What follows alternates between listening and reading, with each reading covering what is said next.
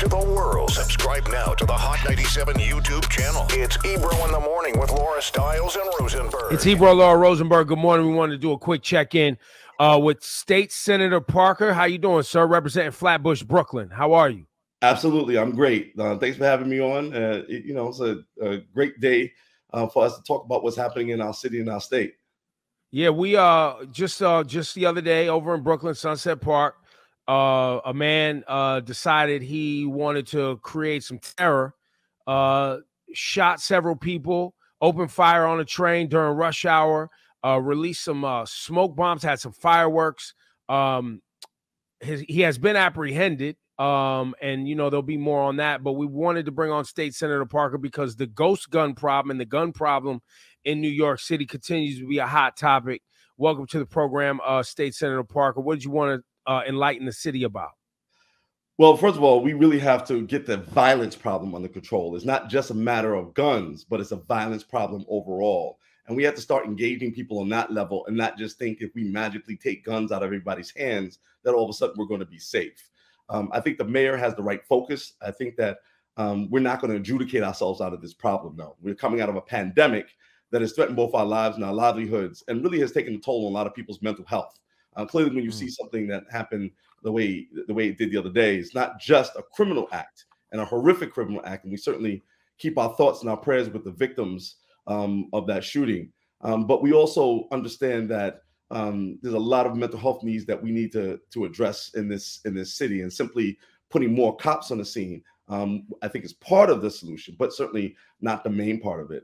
We've already banned ghost guns. I actually passed the ghost gun legislation that banned ghost guns in the state of New York back in 2019. But I still have legislation out there that would create an emergency mental health unit. Think about an ambulance for people with mental health problems. We really need to start to address people who are homeless, people who have drug and alcohol problems, people who have mental health problems in a way that's more compassionate and more directly addresses their issues and not simply just lock them up.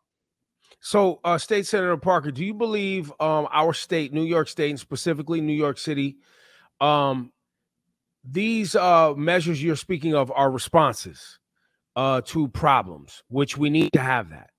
What are our proactive programs to where we are able to help young people? And when I say young people, I'm not even talking about teenagers. I'm talking about 8, 9, 10, 11 years old who are living in the city, that are living in and around the trauma, the chaos, the over-policing, the violence, the poverty. These are the people who are the most vulnerable, the most susceptible to developing emotional and mental issues later on. What are our preventative programs? Right. So look, I think that you've hit it right on the head. We don't do enough. And we really have to start with the schools. We need to add more music, art, athletics, and dance as regular parts of the curriculum. We need to expand school-based athletics to engage young people in real ways and get more adults engaging with young people in activities that are important. And now that we have universal pre-K, we now need to have universal after school. And I really favor a beacon school model created, in the 90s.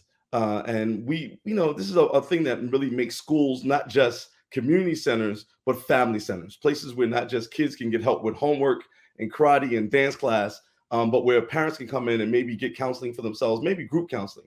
Maybe there can be job training and coding and things, and English as a second language for people who need it across our great city. Every single school in the city of New York should have the after school program, and that's how we should proactively be engaging our young people. But in addition what's to being said, what's being said about these ideas? Where are we at with this? Well, people don't want to fund them. I mean, we're more likely to put money into prisons and to schools than schools, right? And so we want to fund police, but we don't want to fund projects that help engage our young people. I mean, I have another piece of legislation around trauma-informed care in our schools, and we've had a really hard time trying to get this issue raised in Albany because people don't want to address the trauma that you're talking about. And we need people both on the school level, the district level, and the city and state level who are looking at trauma in individual kids at the school level.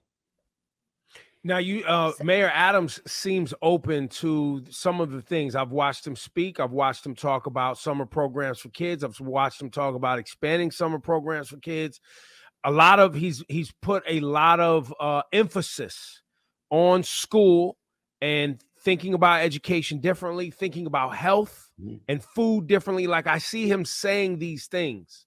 And does it feel like he's going in the right path? It's just at the state level, we have a funding problem getting that down to the impoverished areas.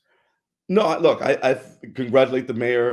Me and Eric Adams have worked together for a very long time. When he was in the state senate, our districts were adjoining. We sat next to each other on the floor. I'm very proud of what he's doing. And like I said, I think he has the right emphasis.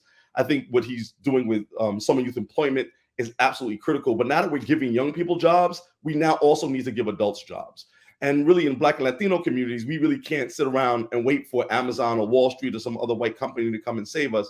We really need Black and Latino entrepreneurship on Main Street, not Wall Street. And so we need to put people in position where they can get access to capital, they can get technical assistance to run their businesses, and they can get contracts through women and minority business enterprise programs, right? Those are really the keys to creating a empowered community where people have both the economics and the means to address their issues in their own communities. State Senator Parker, you represent and the voters in the Flatbush area. How long have you been on that job? Yes, I've had the pleasure of representing the 21st District in Brooklyn, which is part of Canarsie and part of Flatlands, but principally Flatbush, East Flatbush, Midwood, Ditmas Park, Windsor Terrace, and Park Slope for 19 years now. I'm the chairman of the Energy and Telecommunications Committee, still dealing with things like broadband and climate change, across our great state, but also the majority whip. And so dealing with the issue of what we call democratic discipline, which is an oxymoron, as you know. Tell us why democratic discipline's an oxymoron. I would love to hear more about this. Because trying to get Democrats to move in one direction is like herding cats, right? We're a big tent. We're not like Republicans. Republicans are a bunch of old white guys from suburbs and rural areas. We have people in our conference who represent, suburbs, exurbs, rural areas, urban areas. We have women. We have men, gay. We have Black, white, Latino, and Latino across the spectrum. We have everything from Puerto Ricans to people from El Salvador. We have Asians and everybody who was from India to Thailand, being represented in our state legislature. So when you look at, so you're saying it's more diverse. The issues are more diverse, and it's more. Yeah, it's not even it's more complicated, right? And so getting those folks to kind of move in one direction, is a challenge. But we've gotten it done, and we've done great things for the state, including protecting the women's right to choose, making permanent, rent regulations. We have done in our last budget universal daycare to provide more daycare options for communities. We've made voting more accessible to people. As the chair of the committee says, we've gone from worst to first in terms of voting in the state of New York. And so, I'm very proud of the work that we've done, but there's still so much to do, again, coming out of this pandemic.